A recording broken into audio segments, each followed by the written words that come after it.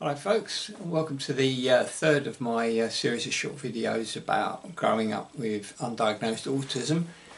It's a bit of a recap. In the first two videos I discussed early childhood and then later childhood and youth, and all the way up to going to university at the end of my 20s and then finally graduating. At 31 actually I was, not 30 as I said in the earlier vid. So I just wanted to recap really on that period up to then and talk about some of the issues looking back now that I realise would have been indicators of autistic spectrum condition had that kind of thing been understood and able to be diagnosed at that time. Social communication was the principal one. I was quite astonished when I first started working care nearly 20 years ago and did some training about communication to learn that verbal communication is actually only about 7% of total communication. I'd always presumed it was the major form.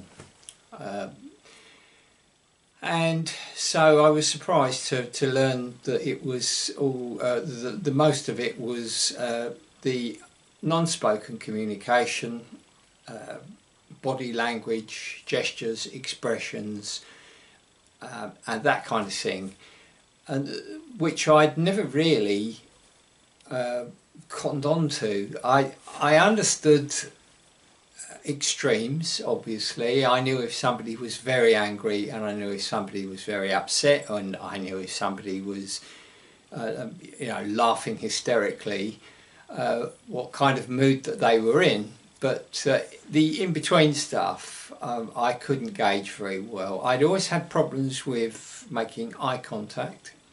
I could never do it. I always felt very uncomfortable with it, and in fact several job interviews that I've had over the years, in some of the feedback that I've received, I've been told one of the issues that came up if I hadn't got the job was inability to maintain eye contact with the interviewer. But I kind of learned from that I was aware that it was an issue, and I was aware that it was understood generally in society to show that you were untrustworthy in some way, but that wasn't the case with me. It was just something that made me profoundly uncomfortable, and I suppose eye contact is the eyes are the windows of the soul, as they say. Eye contact is something that is so important in that kind of communication. But yes, body language, gestures, expressions, they were things that I missed, and I relied mainly on the spoken word.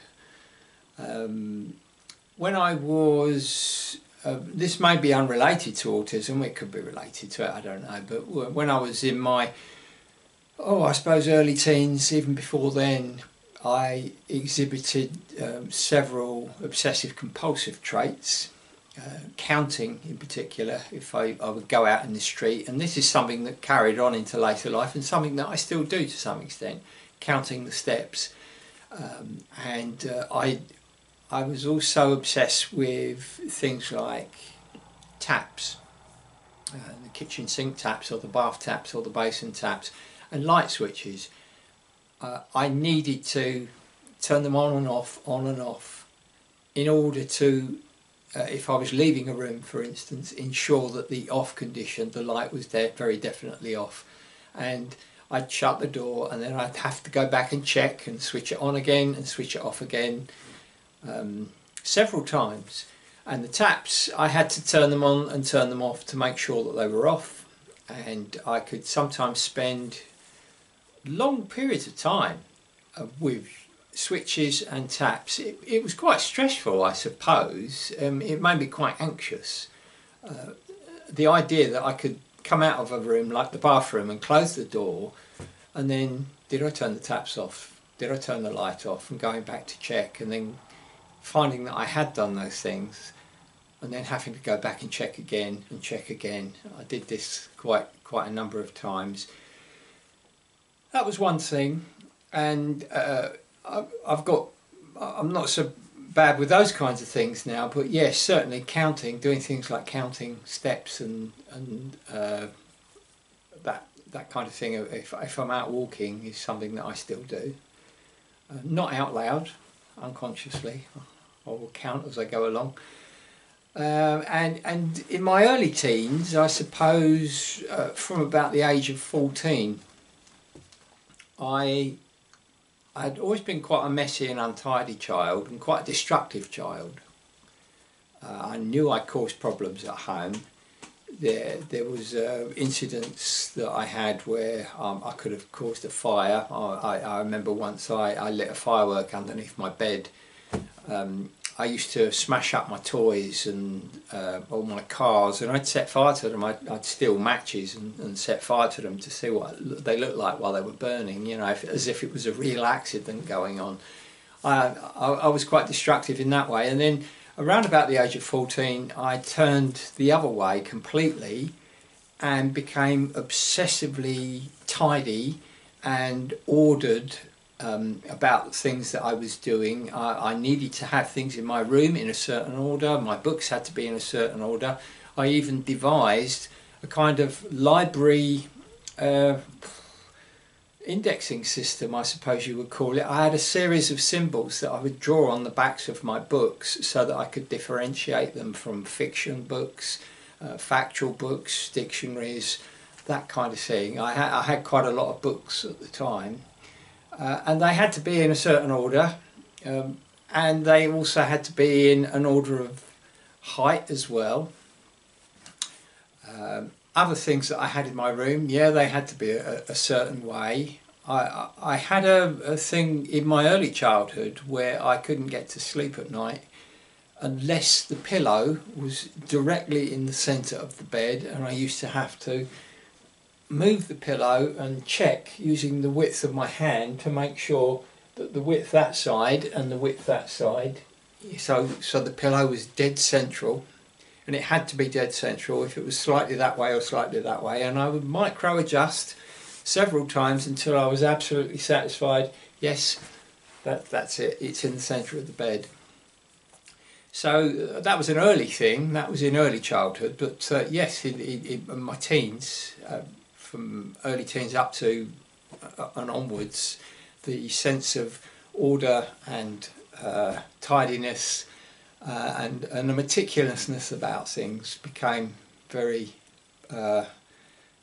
well, dominant in my life. I would get very anxious. My father was quite an untidy man. He would do things like, if ever we had a car, we didn't have cars very often, but he'd smoke in the car, he'd put his matches on the floor, he'd put his cigarette ends on the floor. He didn't mind if there was mud in the car or dirt or anything like that. And he would go in the bathroom and have his wash, and I would wait anxiously for him to finish and then go in there after he'd finished and have to clean everything. Clean the basin, wipe it around. He often used to smoke in the bathroom, and he'd put his cigarette on the edge of the basin or on the edge of the bath, and it would leave a little brown stain, so I'd have to go around and wipe it all down. And I was the same with my mother. If she used the bathroom, it would have to be in a certain order. I'd need it to look clean, and I'd need it to look straight. And yes, as I said, that extended into other areas of my life. I was the same with my car. If I had a car, I didn't like people travelling in it, other people travelling in it, and if they did travel in it, I'd have to vacuum it out and clean it afterwards. Again, these may not be necessarily connected to autism, but they were very dominant behaviours, and they do persist to some extent. When I first went for my referral, I had a visit from a specialist who came to visit me at home, and at the time I had a motorbike, and he asked me, do you ever take your motorbike out in the wet? And I said, no, never. What happens if you take the motorbike out and it rains while you're out and then you have to come back and it's wet? And I said, oh, I have to clean it before I put it away. Right, that's the sort of thing he was expecting to hear. I was always obsessive about those kinds of things. I had motorbikes in my youth, so I always clean them if they got dirty. I was cleaning my bike every day and polishing it up, and the same with cars. Always cleaning them, always making them look tidy, and feeling anxious if anyone else got in the car because I wasn't sure what kind of residue they might leave behind, you know, mud or dirt or something like that. So yeah, those behaviours were quite dominant in my life. As I grew older and into my teens and 20s, I did what I thought other people were supposed to do, or all the peers, people of my age around me were doing, and I used to go to nightclubs. I didn't particularly enjoy going to nightclubs because I never enjoyed parties. I didn't like meeting people that I didn't know. I didn't like the loud music. I didn't like having to try and make conversation when I never really knew what to say. You know, small talk had always been a problem for me. But I used to go to nightclubs principally because I liked the music at the time. This was the early to mid 80s. There was some great music, and I would often go and stand with an expensive drink in my hand and look around and wonder at what was going on. You know, what the real attraction was with it all. I knew it was all about kind of mating ceremonies and meeting people, and it used to astonish me when I would stand on the sidelines and I'd see somebody over there and somebody over there who were quite apart and didn't seem to be connected with one another in any particular way, at some stage come together as if something had happened between them and they'd just been drawn together like two magnets. And that again was an indication of how I was missing out on things like eye contact, expressions, the body language. It just never registered with me at all. I was in my late 40s actually before a woman that I was seeing at the time pointed out to me that I didn't get flirtation signals, and it's true, I didn't. And even when she demonstrated, you know, what did you think this was, or this, or this, or this? I just thought it was you moving your hands or moving your feet, or changing, I don't know, your expression. It makes you feel like you're naive and gullible and stupid, but it's just something that didn't register with me at all. It wasn't important. Again, it was the spoken word that was, you know, where it was at for me.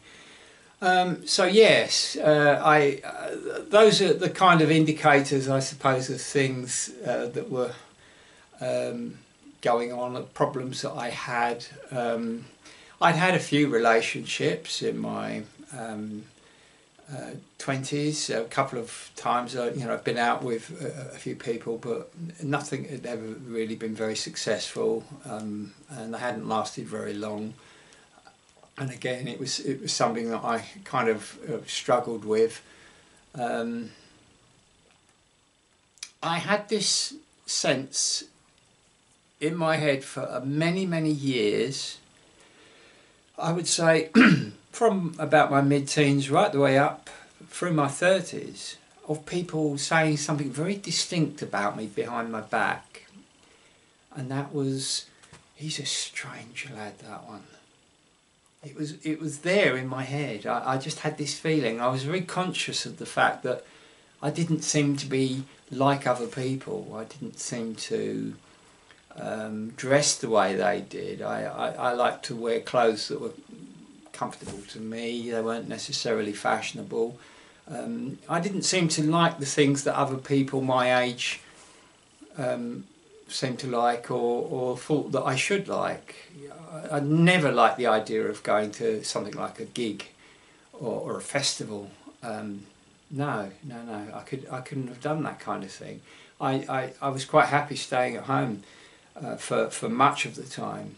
Like I said, in my 20s, I was making up for my lack of education. I wanted to head somewhere with that, and so I was spending all my evenings and weekends in my room, reading, learning things. I was trying to learn the piano, languages. I was not very successful at that, but catching up, a lot of catching up, and these things did interest me. They began to interest me in a way that doing things that other people of my age were doing, it didn't really particularly interest or bother me. And so I got to university, and as I said in the second video, I struggled there because I didn't have A-levels. I didn't have the educational grounding that a lot of people had, and you know, the students 10 years younger than I were far better educated and understood things that I didn't, so I had to find those things out.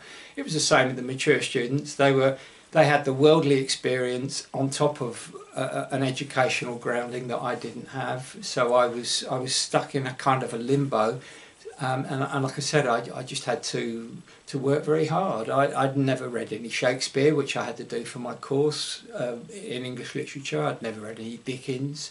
All of the students who were on the course would obviously have done an English literature A-level, the younger students, so they'd all read Shakespeare.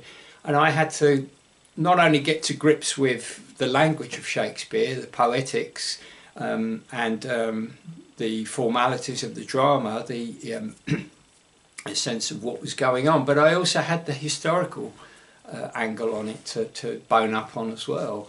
I had to learn about the periods of history that were being depicted, because again, I hadn't had any of that learning. And it was very, very, very hard work. I worked hours and hours a day for the entire 3 years. It got to a point sometimes where I just thought, I'm not going to make it, and I almost dropped out. But I'm glad I didn't. I'm glad I persevered. And what university did, I'm going to say something that is considered heretical, I know, but I wasn't doing it to maximise my career potential or my income potential. I was doing it because I wanted an education. It was about education for education's sake. I just felt the need to learn these things. I'd always wanted to be a writer, and English just seemed like a natural route for me to take. I also did some history course in my second year, third year medieval history course, which gave me a bit more of a grounding in history. And I did a moral philosophy course, and that was important because it got me challenging ideas and preconceived notions that I might have had, things that I'd grown up. I took a lot of my beliefs from my family, a lot of the things, values obviously, but beliefs as well, political beliefs, religious beliefs, and all of that was challenged for me. I began to ask questions about myself and what I believed and what I thought, and it kind of gave I suppose you'd say, an intellectual basis to stuff that I'd felt instinctively for many years. And I began to question whether it was right for me to eat animals. And I became vegetarian and later vegan. I got involved in the environmental movement and human rights activities, went on marches. So it was about a flowering of that, an awakening of that level of understanding about things, which, as I say, it was kind of like an instinctive sensitivity that I'd always had, and it gave a firmer foundation to it all. And that's why when I left university, I essentially, people would say, oh, you've got a degree now, you know, you can do this, you can do this. And I'd been told I could, you know, look for a career in the civil service or maybe in teaching, neither of which really particularly appealed to me. I still wanted to pursue the writing. But I felt that I needed to be honest and truthful to myself, and for the first time in my life I was able to say, you're telling me I should do this, but actually no, I'm going to think for myself and do what I think is right for me now. And I did. I dropped out of the mainstream, the rat race, if you like, and I went to work in a whole food shop. There I was mixing with an incredible group of people: writers, artists, musicians, anarchists, activists, other dropouts, intellectuals, and it was like a furthering of my education. it felt like the right place. I felt like I'd fallen into an environment that for the first time in my life was right. These were all people who were in various senses misfits, outcasts, people who'd chosen not to tread the path that other, the mainstream path, as it were. So it was a very congenial environment to work in, and I became involved in animal rights activities. I was a hunt saboteur for a few years. And I think there was an element of that, which was, I understood what it had been like to be bullied and victimised and marginalised, and the fear and the anxiety and everything else that went along with that. And I wanted to do something that was trying to help others, animals, or human animals as well, in the same way. So all of that kind of came together in my 30s. It was a great time. That was one of my best decades. I was still finding a lot of things out. I was still very green, very naive. I still had a lot to learn and catch up on. But I started to write as well, and publish some poetry and some short fiction, and I felt like I'd found myself at last. I was still struggling with other elements. This was the unknown area with autism, and I began in my mid-30s to have the first sense of mental health problems. I began to get depressions, and I spoke to a doctor. They put me on some antidepressants, which didn't seem to work very well. Actually, I later found out they don't work very well for autistic people. They don't work at all. And I also saw a therapist, and the therapist explained that it was like my life was catching up with me at last. I'd been through all those years of a kind of confusion, a sense of not fitting in, a sense of not really understanding things that I should understand, and not really being able to connect with other people. And then I'd been through university, and then I'd found this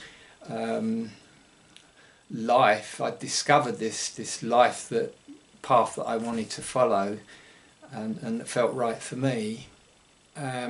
And there were conflicts going on in it, because I still had people around me saying, I'm wasting my degree, I'm wasting my life, I should be doing this, I should be doing it. And I was still, in some senses, even though I was making my own decisions and deciding what I wanted to do, I was still in some sense under the sway of other people's opinions and wanting to please other people.